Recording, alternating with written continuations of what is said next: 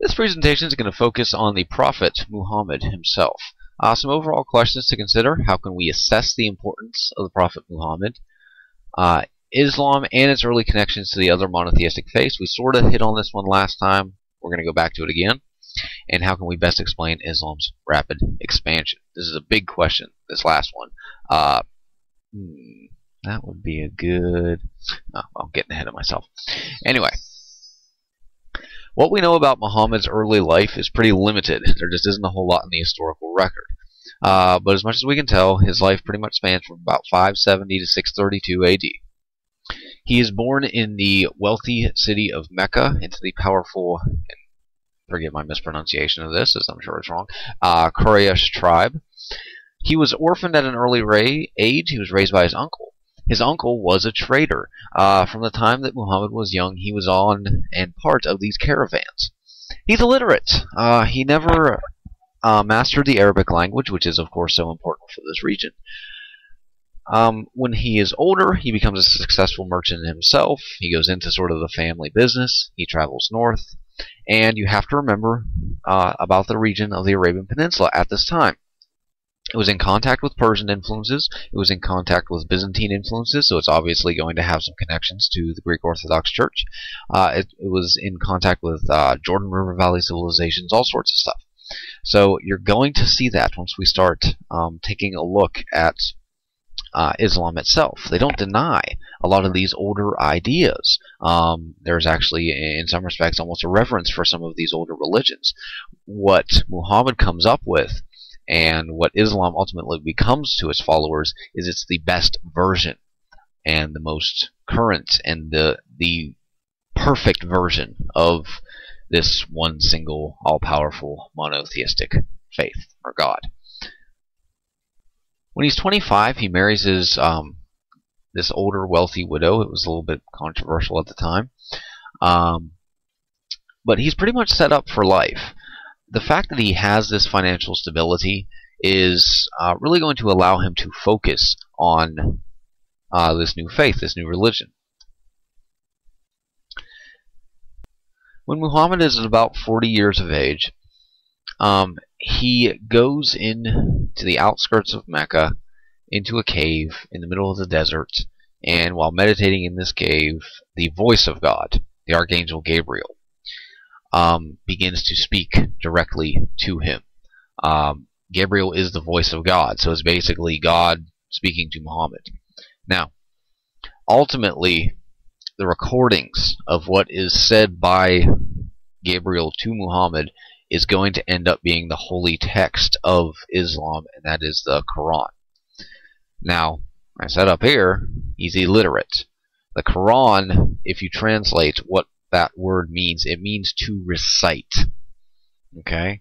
So he's not writing it down. This is getting written down for him by others, and he is basically given all this knowledge and information and is, saying it back to people verbatim. He is visited with this Archangel Gabriel on and off for the next 20 plus years, and what is so important is that the message is received in Arabic. Remember, think of the nature of the Arabian Peninsula. There are all sorts of different religious ideas in the region. There are all sorts of different governments that from time to time try to have power and influence over the Arabian Peninsula. Byzantines, Persians, whoever. And here is, basically the voice of God telling somebody in Arabic the most truest version of the, the holy story. That's the belief. So that was, in many respects, a binding force that had never existed in the Arabian Peninsula before. A lot of these different tribes and these differences that were abundantly clear before the lifetime of Muhammad are going to sort of go away in some respects with this commanding, binding force. We've seen this before. Religion is a binding force in the ancient world. Whether you were talking about the patron gods of individual city-states in ancient Greece, whether you were talking about the pharaoh, the god on earth of the ancient Egyptian civilization, or whether you were talking about, the importance of the Roman mythology as this binding force, and it's so important to have everybody participating in these festivals and everything. This is a binding force. And what we saw last presentation with the Arabian Peninsula is really going to start to change. He starts converting people. He starts with his own family. Abu Bakr becomes very important later on. Starts preaching himself in about 612.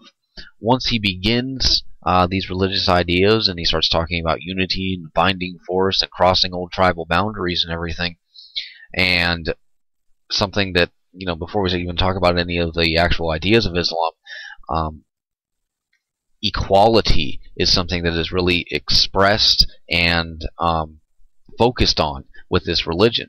And so a lot of your slaves and your lower classes all of a sudden start gathering together, getting together, and the old regime that's in charge of these various tribes, they start to feel a little bit uneasy about this.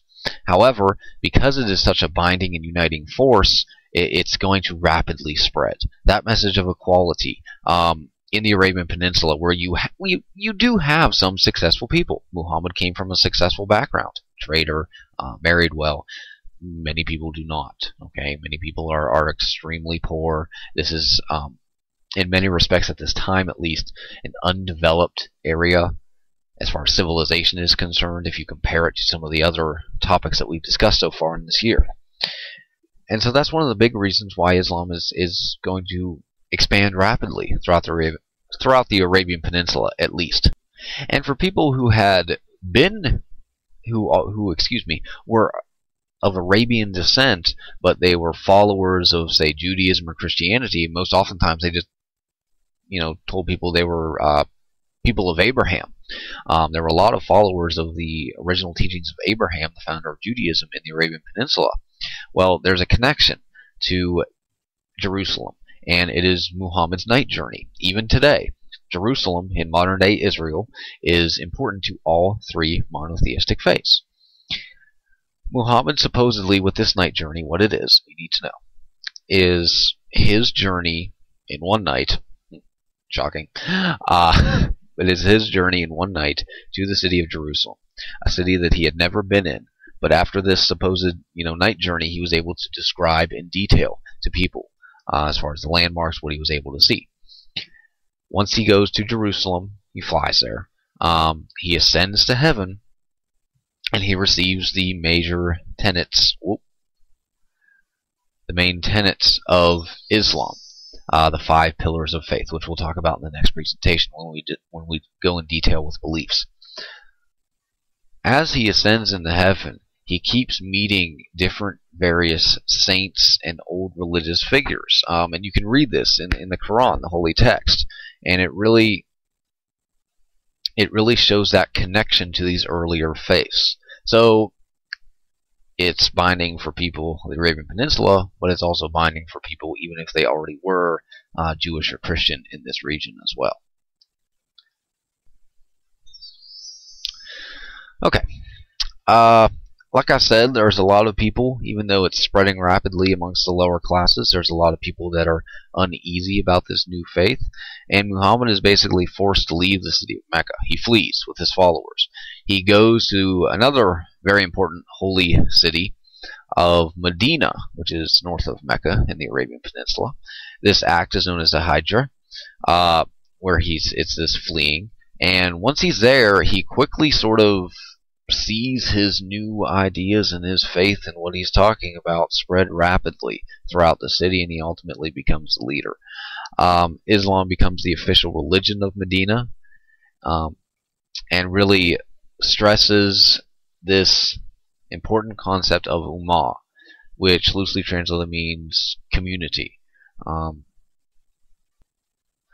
Once he returns to Mecca, he returns with almost, depending on which sort of account you run into. Some people will describe it almost like an invading force. Others would say that it was just peaceful people returning to a city. Either way, he returns to Mecca, a city that he was basically had to flee from earlier, and they welcome him with open arms. Okay. He goes to the Kaaba, which is a holy site, which you're going to see here in a little bit, which was supposedly built in the time of Abraham. It's been a site of pilgrimage even before Islam comes about, and it's still an important landmark and a place of pilgrimage today, which is one of the most important of the 5 pillars of faith. He gets rid of all idols, considers them sacrilegious to have any sort of idols depicted, which is why you really don't see a whole lot of statues or anything like that in the Islamic faith. Even today, you are not to depict the Prophet Muhammad himself. It's considered sacrilegious. Okay.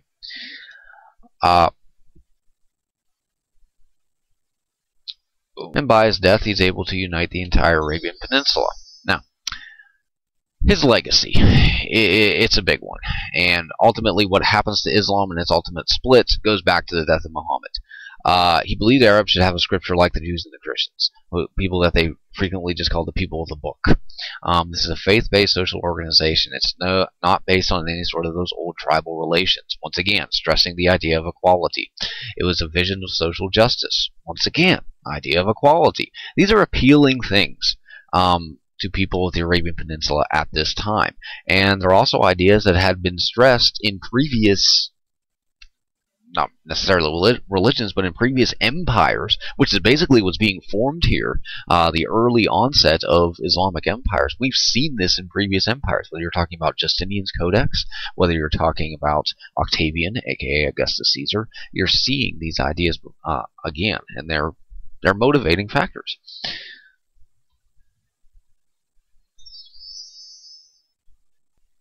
Islam means to submit to Allah or to God. Okay? It's not a new religion, but it's considered sort of the best version. They don't discredit, they don't think Jesus is the Son of God, but they think he's a great prophet and apostle.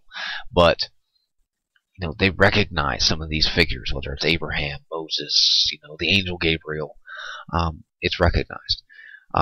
They talk about Judgment Day. Allah would reward the faithful with paradise filled with eternal pleasure. He also warns of the apocalypse and the end of the world. So these are themes that are not necessarily brand new, but like we said, they're the best version. The popular image of heaven, and you don't see a whole lot of images, like we said, but the popular image of heaven is an oasis, is this area in the middle of the desert in which you can have water, which you can have vegetation, and it's paradise. Hell is seen as the desert, this barren landscape.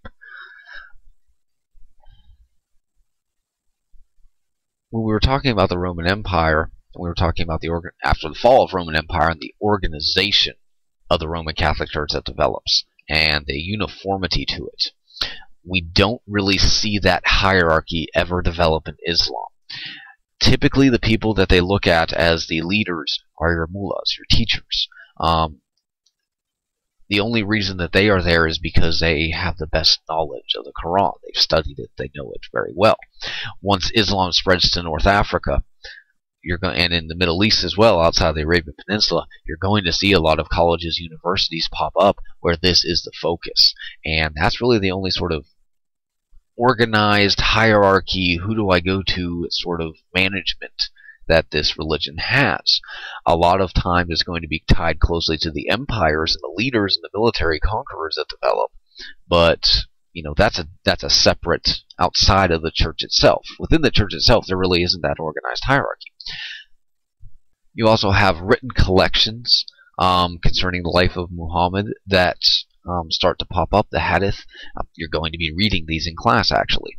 And they're also addressing issues that are not specifically covered in the Quran. If you're looking for a comparison, they're almost like the dialogues by Pope Gregory the Great, or some of the exegesis writings previously of St. Augustine during the time of the Roman Empire. Okay? So we're ready to answer some questions on this when you roll in the class next time. Thanks for listening. See you next time.